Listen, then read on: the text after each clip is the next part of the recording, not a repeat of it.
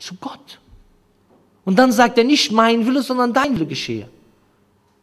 Das Gebet hätte ja keinen Sinn, wenn er Gott wäre, weil dann wäre ja zwangsläufig sein Wille auch der Wille vom Vater in diesem Sinne.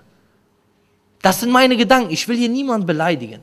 Nicht, dass sich jemand beleidigt fühlt. Das sind meine Punkte, die auch dazu führen, dass ich davon überzeugt bin, dass der Islam der richtige Weg ist. Weil in unserer Religion ist Jesus ein Diener Gottes, ist Jesus genauso ein Diener, der 3 Schritte weit und zu Gott betet. Mit dem Gesicht auf dem Boden, wie es in der Bibel steht, so wie die Muslime heute beten und so wie die Propheten im Alten Testament gebetet haben. Nächster Punkt.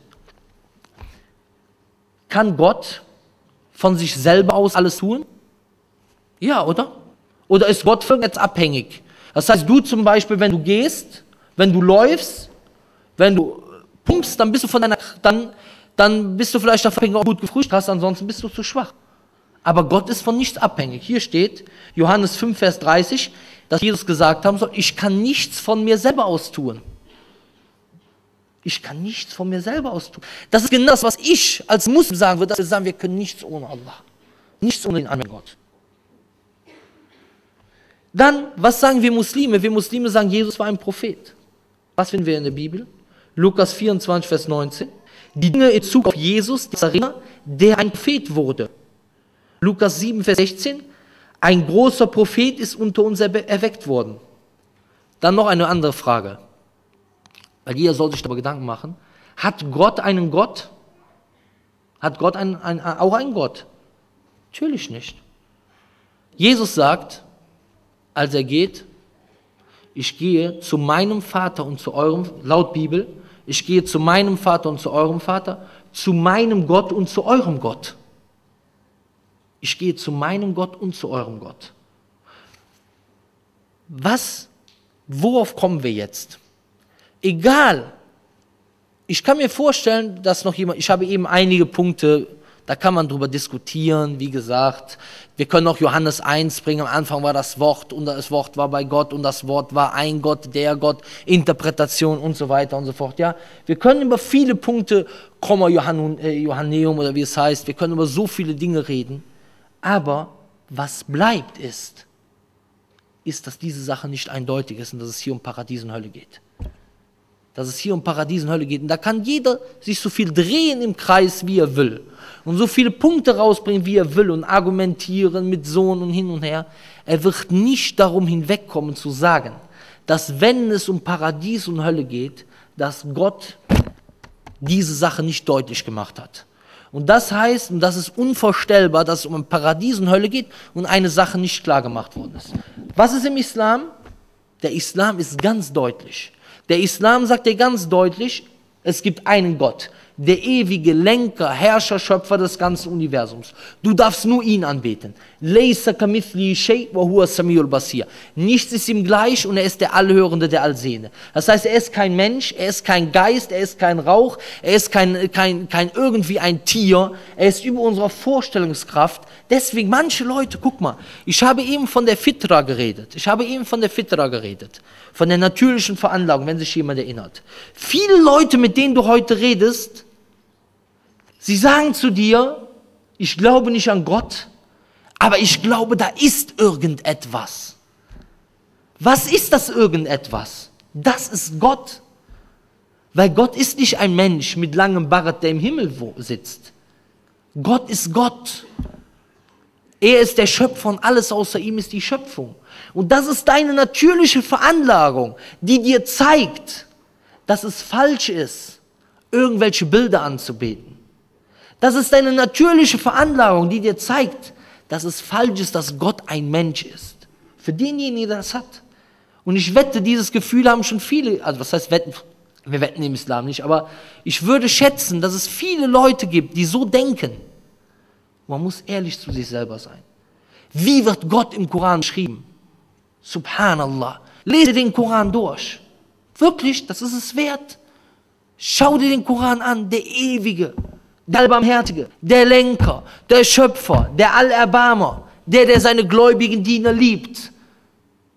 Über unserer Vorstellungskraft. Schau dir diese Sache an. Und du frage dich, Wallahi, bei Allah, lese dir den Koran durch, lese dir nur die Sure durch, Kul huwallahu ahad. Sprich, er, Allah, ist ein einziger, einzigartig.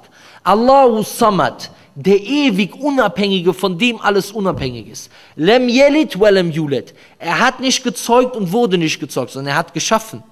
Wa lam yakul lahu kufuwan ahad. Und niemand ist ihm ebenbürtig. Komme mit den Kandidaten für deine Götter.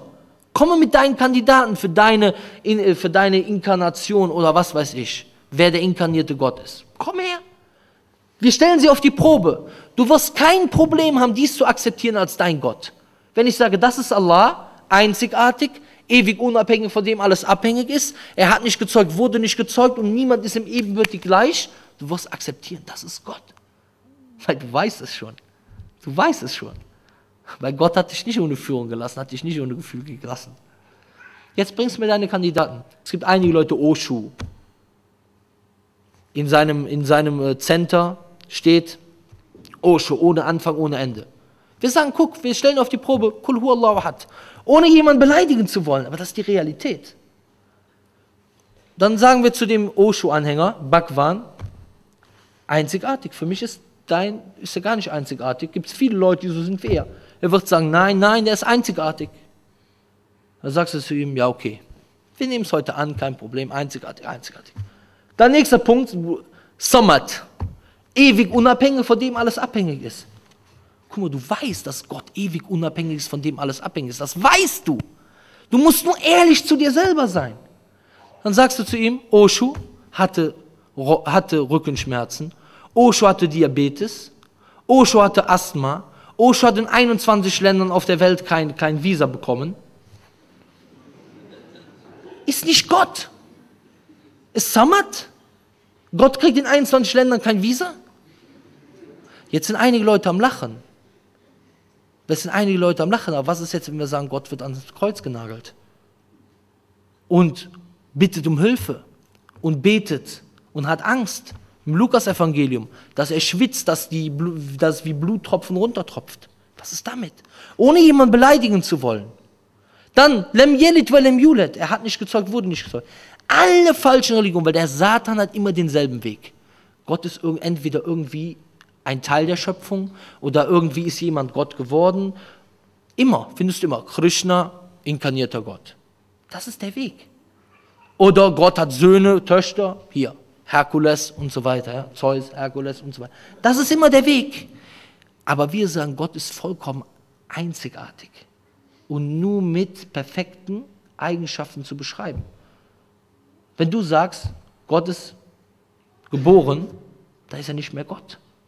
Wenn du sagst, Gott ist gestorben, ist er nicht mehr Gott, weil er hat ja keinen Anfang, kein Ende mehr. Jetzt wird jemand sagen, ja, kann Gott nicht alles? Dann sage ich, kann Gott dumm in der Schule sein? Weil Gott ist allwissend.